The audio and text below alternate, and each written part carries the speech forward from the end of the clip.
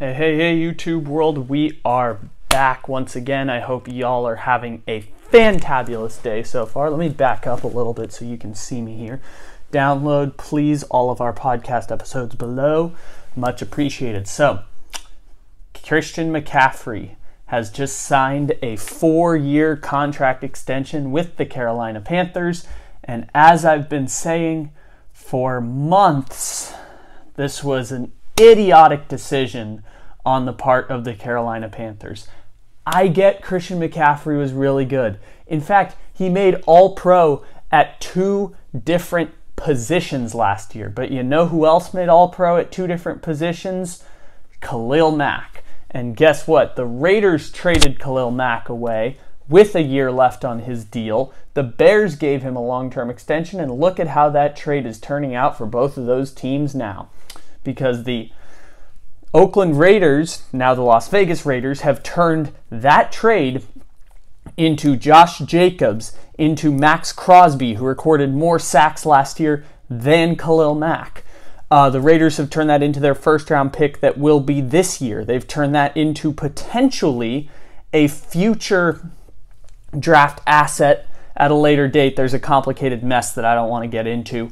And what has Chicago turned that into? Khalil Mack, who last year, while making $20+ million a year, recorded 5.5 sacks, and it's looking, with time, it was able to reset Oakland, push them forward, and with the decision-making that's going on in Chicago, it has really set the franchise back a lot. The Khalil Mack signing, combined with the other signings they've made, have cap-strapped them and find them in a position where they had a good year defensively, but defensive metrics are sporadic year to year to year. So, knowing that the Panthers should have traded Christian McCaffery this offseason, given that his value was never going to be higher and they were headed towards a rebuild, it's confirmation bias that the fact that the signing is coming now is confirmation bias that you never pay the running back. The Panthers have no idea what they're doing. They don't really have any direction. Are you rebuilding? Are you trying to compete? If you're going to do a rebuild, you got to do it right. Cam Newton for some kind of value, they did not. Putting in a quarterback that can't win so that you get a top pick to get Trevor Lawrence or Justin Fields, they did not. They signed Teddy Bridgewater for $20 million a year, and it's trading the valuable assets to accumulate draft picks in order to push that window farther down the road, and they can all hit their physical peaks at the exact same time. That's how you build a winner.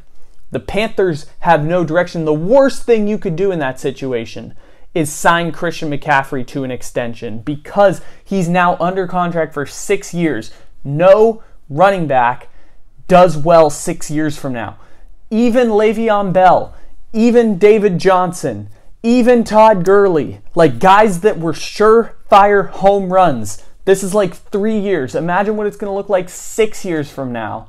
The Panthers have made a cataclysmic mistake once again. They have no idea what they're doing, and they're going to be stuck in this kind of purgatory for a long time, and it's not the way they wanted to get the Matt Rule era underway. Now, playing McCaffrey next year, okay, that's fine. You could have franchise tagged him 1 year. You could have franchise tagged him again. You could have had 4 years of Christian McCaffrey before he hit free agency. Now, if you're McCaffrey, it's a raw deal because he doesn't get paid like a top running back until later on down the road, but they wanted to lock him up 2 years before his contract comes full circle and he's able to capitalize on that. This is just a bad deal all around for the Carolina Panthers.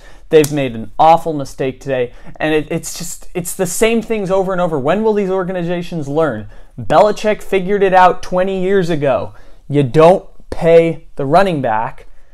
You get value at the position because it's one of the least valuable positions in the league. If you can get value at the running back position, you can put that money towards building out the rest of your roster. Sometimes it can be 4 to 5 players at much more valuable positions depending on how much you get them for. If you can get a Shaq Barrett on a cheap deal, if you can accumulate draft assets for Christian McCaffery, you're using that money to accumulate 4 players at potentially more impactful positions, like an edge rusher, like an offensive lineman, like a linebacker, like a safety, or maybe even a quarterback. So why do teams keep making these decisions over and over?